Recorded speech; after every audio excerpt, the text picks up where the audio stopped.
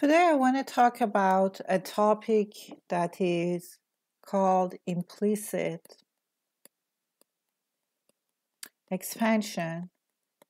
It's a feature in MATLAB that has been added after 2016, and that creates some kind of confusion when you run a code with MATLAB like before 2016.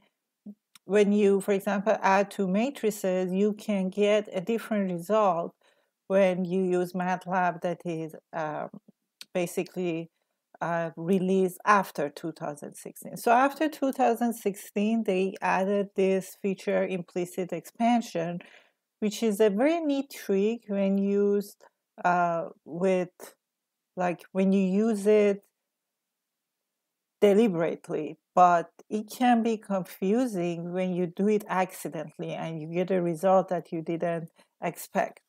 So what is implicit expansion? So in MATLAB, when you add two matrices, for example, 1, 2, if they have the same size, then you have no problem, right? So you add them, and in linear algebra, you know that, okay. So 1 plus 1 is 2, 2 plus 2 is 4, 3 plus 3 is 6, 4 plus 4 is 8, 5 plus 5 is 10, 6 plus 6 is 12. So this is the result. So if you do it in MATLAB, this is what you get, right? But now MATLAB performs what is known as a scalar expansion. So what do I mean? What do I mean by that? This implicit expansion, what do I mean by that? Well, let's say you want to add, for example, this to this. So before 2016, if you do something like that, you get an error, okay? So you have a 2 by 3 matrix, and you have 2 by 1 matrix, and well, you can't add them, right? Because what happens is that the sizes are different. But if you type it in MATLAB now, if you type, let's do it, 1, 2, 3,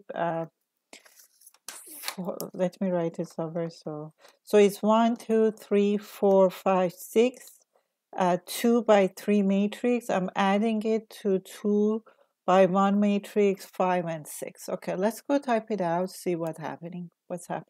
So I have a matrix, let's call it A, and it is 1, 2, 3, first row, 4, 5, 6, second row. So that's my A. And then for B, my matrix is 5 and 6. And then I want to add A plus B. Their dimensions are not the same, but I get an answer. So what's happening here? I'm getting 6, 7, 8, 10, 11, 12. So what's happening is that you see these 5 and 6. So what MATLAB does is getting rid of this and that and basically fills it out. So instead of 5 and 6, I'm going to write it again. So what we did have was 1, 2, 3, 4, 5, 6. Now I'm adding 5 and 6. So MATLAB is expanding this because before it was 2 by 3 and 2 by 1. It will expand the 1 until it gets to 2 by 3. That means it will repeat this. So now the answer would be 1 plus 5 is 6, 7, 8, and 10, 11, 12. So this is what it gives us, which is exactly what I have here. So This is what I mean by implicit expansion. The basic rule of thumb is that MATLAB will expand an array along any dimension of length 1 to make it match the size of the other matrix or array.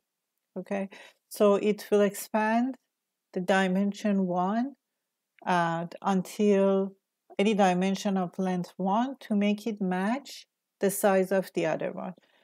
This is what I mean by implicit expansion. So, but you have to be careful. Like if you have, so this would work and it will have its applications. If you do that, you have to do it as I said. When you use it, you should know what you're doing. Otherwise, you get a result that it's not expected. But if you have something like this, for example, a 4x3 matrix, let's say 5, 6, 7, 8, 9, 10, 11, 12. So what is this? This is 4x3 matrix. And if you put like a 3x1 matrix here, then you'll get an error. Because why? Because let's put some numbers here. Because the 1 will be expanded, but what about this? So the size doesn't match. If you type something like this, you'll get an error. MATLAB will say size do not match. So that's why when you, for example, have two arrays, if you type 1, 2, 3 plus 2, 1, for example, 5, so this is 3x1, this is 1x3. Now because you have two ones, both will expand. This will expand this way, this will expand this way until they match each other. What do I mean? That means it will expand and repeats itself until it matches the other one. This 2, 1, 5 will repeat itself this way until it matches this one.